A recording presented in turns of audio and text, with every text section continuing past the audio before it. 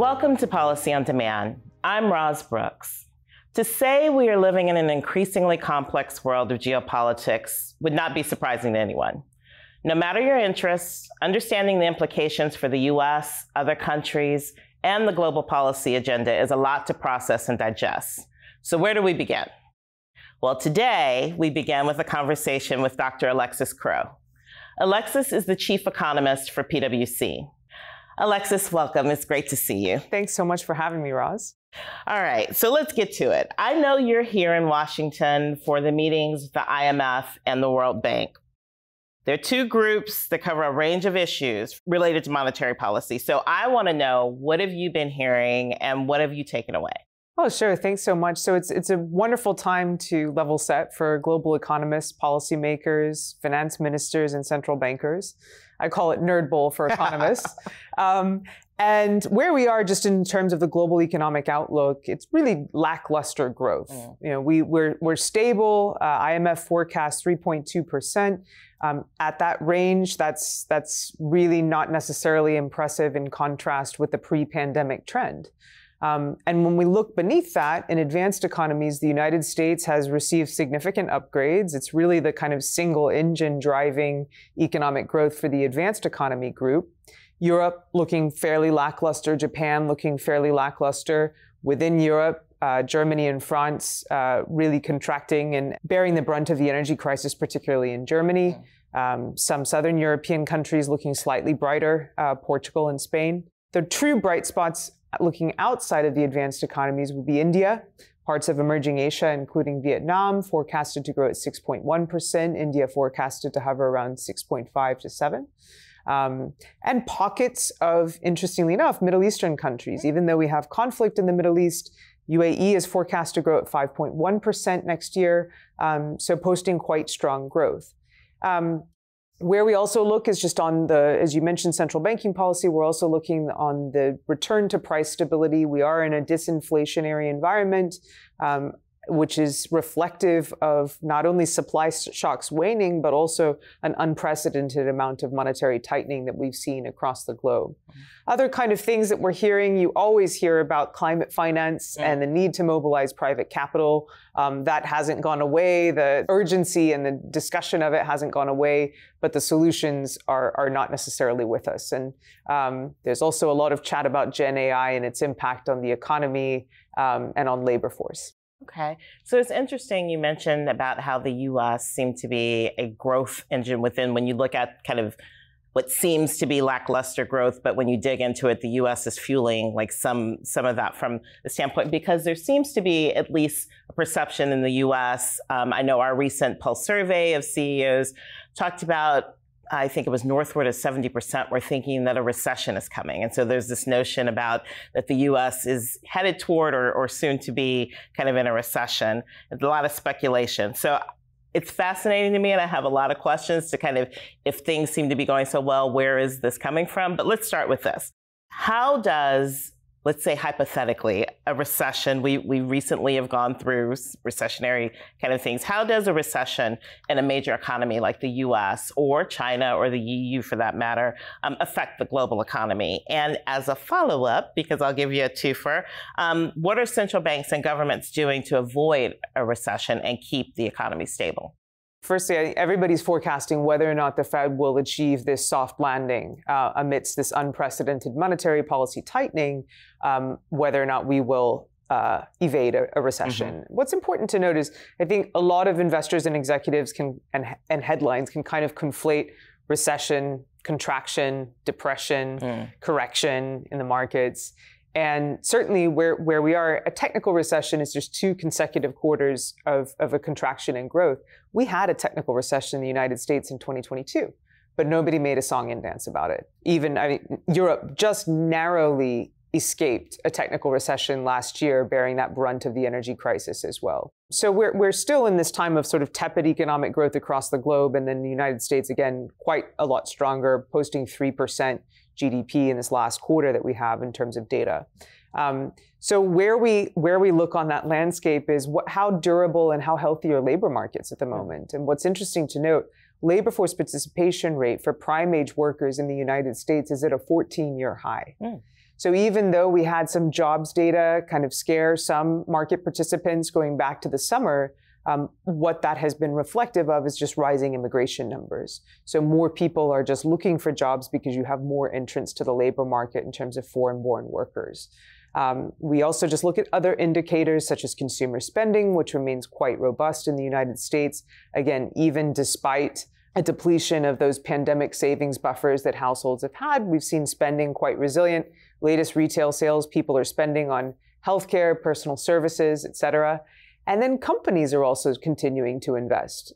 So gross fixed capital formation, a fancy way of saying private fixed investment, has actually been rising in value terms, in part reflective of a higher cost of input environment. But in the United States, companies are actually still investing. So we seem to have emerged from that, relatively unscathed. So we seem to be in quite a soft landing environment. But to answer your question about how a potential recession might impact the global economy, so what interesting to note, we've seen significant slowing of growth in mainland China. And it's interesting just to note what that does to commodity markets. So if you see significant contraction, for example, in Chinese demand, you start to see oil slip in some ways because market participants are forecasting that. Looking across to Europe, it's interesting to note, again, Germany is the largest economy within the Eurozone and has been contracting significantly, manufacturing activity slipping, but that hasn't necessarily pulled the world into a global recession. I think where I would come to is, where do you see a potential financial crisis amplifying any kind of an economic downturn? So that's when you would say, how deep would a recession actually be? And that's where we have to look at where there are pockets of financial instability lurking. And guess what? In the United States, we love financialization of our economy. So, there's certainly some imbalances building up. Where would you say those imbalances are? So it's interesting. We just did a panel on private credit here yesterday in the IMF meetings. And this is one thing that we have our eyes acutely focused on. So if we look at global assets under management, those under management of the traditional banks have been basically regulated out since the global financial crisis. And we've seen assets under management grow significantly and be eclipsed by those in the non-bank financial institutions. There are pockets of instability there where we have a lot of opacity into balance sheets, valuations, the growth of things like business development companies, instruments like payment in kind, and also just looking at open-ended funds could cause some kind of a run on the bank scenario. And that's certainly what we have our eyes focused on, particularly in the United States. So we've got a lot of things, a lot of developments that impact the economy. We're talking about elections, wars, technology, just to name a few. And it affects everything, right? People talk about the price of groceries when they go to the store. You talk about market participants when you think about the stock market and others. And we mentioned job numbers, kind of what employment looks like.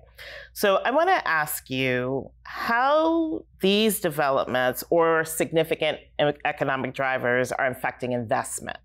So I think it's important to distinguish between corporate investment and then household investment and retail investing. So on the corporate side, as I mentioned, what's so interesting is that fancy term gross fixed capital formation in the United States has been rising. So that is, not a significant driver of our GDP growth. 70% of our GDP growth comes from consumption on the personal side. But business investment has been growing steadily. And so again, what we've seen notably is amidst that rate rise environment that we've been in the United States, an unprecedented amount of global tightening in monetary policy, companies are still willing to invest. One of those investments could be sustainability, another could be Gen AI, or Gen AI adjacencies such as data centers, upskilling, and workforce investments, et cetera.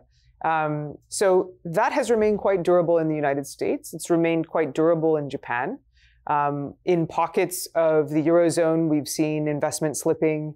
We've seen production moving offshore out of Germany, just given its adjacency to the energy and exposure and vulnerability to the energy crisis. France has remained relatively unscathed, given its power by nuclear power. The UK, unfortunately, is in its own situation due to the macro shocks of the Brexit referendum, still impacting the British economy. So on the personal side, what's interesting to note is when everybody's been talking about what would happen in potential recession, is China going to contract or significantly recede in terms of growth? Everyone's picking onto retail sales as like this little bright spot. And as I mentioned, in the US, we've been relatively resilient. Even in the UK has been relatively resilient. Even in China, we've seen retail sales being markedly robust. Mm-hmm. So the consumers held up relatively well.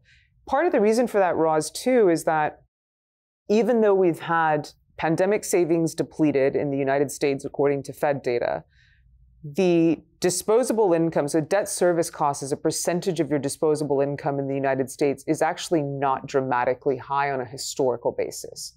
So said another way, debt service costs, even though those have been elevated, we've seen rising credit card delinquencies on a historical basis. It's not necessarily leading to that much of an overstretch. Also, just thinking in terms of investment, we have to look where governments are going to be able to investing and to be generating long-term sustainable investments. And we've seen that in the United States with the IRA. We've seen the way that that's catalyzed a lot of private capital and mobilized a lot of private capital in the clean tech space and up and across the energy spectrum. A country like India will need to be focused on garnering investment into the infrastructure space and to be able to significantly drive manufacturing growth if it's to become really the single engine for the emerging market economies. And so that's, I think, certainly something that we're going to be focused on in this tepid market, who can attract and accrue the most foreign direct investment. So this is why I always love talking to you. I always like learn things. And then there are always things that resonate, like in my world, as I think about purely kind of policy. There's obviously the economy and everything has changed. I don't get into it as deep as you do, but a few things you said resonated with me. Like you were saying that investment from a corporate standpoint has been going up. It just kind of, from a U.S. perspective, has been occurring. And then you also said when you look at the historical data in terms of the debt servicing, kind of the ratio for consumers, I always feel like from a U.S. perspective, when you think about the elections and everyone, it's the economy stupid, right? Like, would you think about like, people don't feel like that historical data, they don't feel that like, okay, 10 years ago it may have been one thing, but right now I'm feeling like I can't go and do something. Our recent corporate survey of CEOs, our Pulse survey, actually indicated the notion that companies are going to continue to invest no matter who is in the White House. But I'm curious your perspective, because elections have consequences. So what impact do you think the election might have, the US election might have on investment? Well, I do want to tease something else that you mentioned there is, on the consumer side, it's important to strip out sentiment from actual spending. Yeah.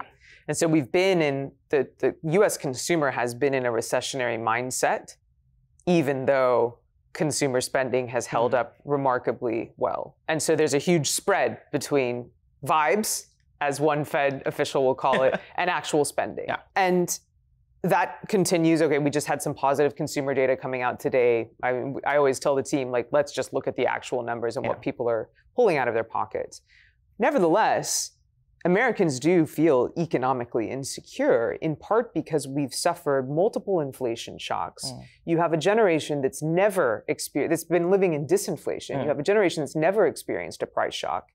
And so even though inflation is coming down, some prices may still be rising.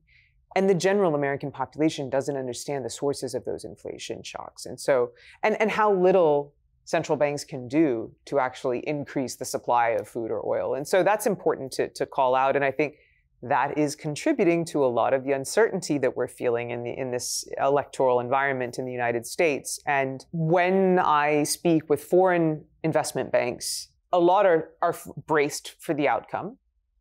But I think regardless of who wins and takes the White House, we have this acronym called TINA, like there is no alternative. And so we continue to see, even there's a lot of concern about political gridlock, which is your world, political gridlock, the rising fiscal deficit, record levels of debt in the G7 economies, people still look at the United States as a desirable place to park capital, whether it's in terms of equities, where we've again seen U.S. equity markets outperforming their European peers recently and continuing to do so, whether it's in terms of foreign direct investment. And I would even say it's interesting, some executives in the green and clean tech space are concerned that if you had potentially a Trump administration, you wouldn't necessarily have the same opportunities. But actually, I would say that given how many of the red states have benefited from the IRA, I don't think that some of their fears are necessarily warranted. Yeah, that's kind of the general thought that we have. I have a new acronym now that I'm going to take into my personal life. I love TINA. There is no alternative. So let's turn to sanctions for just a minute. Obviously, the current administration has been active when we think about sanctions that have occurred. There's a lot of angst about sanctions, tariffs, things that may come if in a different administration, particularly in an administration where former President Trump comes back. Could you just talk a little bit about, even in the current environment, how the sanctions have played out, how the dynamics have played out, and how they affect companies and investors? I'm going to take that in 3 stages. One is, just the overarching use of, we're using guns, not butter, in terms of our alliances. And it's interesting, like a lot of our alliances and posturing around the world in the United States has been with a focus on defense rather than economic incentives. And even on the economic lens, it's more punitive than it is incentivizing. So we've seen, the WTO charts this out, record levels of protectionist movements coming out of governments, including the United States. And when the United States dismantles the Washington Consensus that it spread across the globe, or the Marshall Plan, what's very clear is that other countries think that they can just follow suit. And so again, I'm just with some members of the WTO last week, and they're very, very concerned about this, the global trade architecture. And Roz, it's important to note, I think that protectionism in the United States is bipartisan, as you well know. This is not a Republican thing, and we've seen Douglas Irwin is one person who's charted this out, where we've seen rising protectionism in the Democratic Party. And so that's very clear. One thing that I will note is when meeting with global investors and central bankers is the extent to which there is a concerted agreement that the United States has misused sanctions and that has undermined the international role of the US dollar. And now, when we look, and we've done a deep dive into this and we continue to monitor this, when we look at the actual data, some of this is sort of Sturm und Drang when you talk about the rise of the BRICS currency, et cetera, because even though some central banks have increased their holdings of gold, we've not seen a large kind of reduction of US treasuries in terms of foreign holdings or the US dollar. Again, because TINA, there is no alternative. But there's a large growing community that would say that the US has misused sanctions, and that's undermining its position on the world stage. As to what companies and investors do about it, I mean, that's one interesting thing is we don't really see any challenge to the US dollar. So what treasuries are doing in terms of their holdings, I think is significant.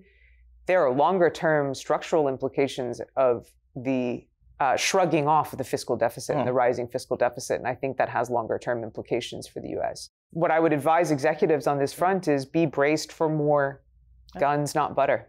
All right, guns, not butter. That is, as soon as you said it, in my mind, I was like, I know exactly. Like I love analogies, and you were really bringing this to life for me. So thank you so much.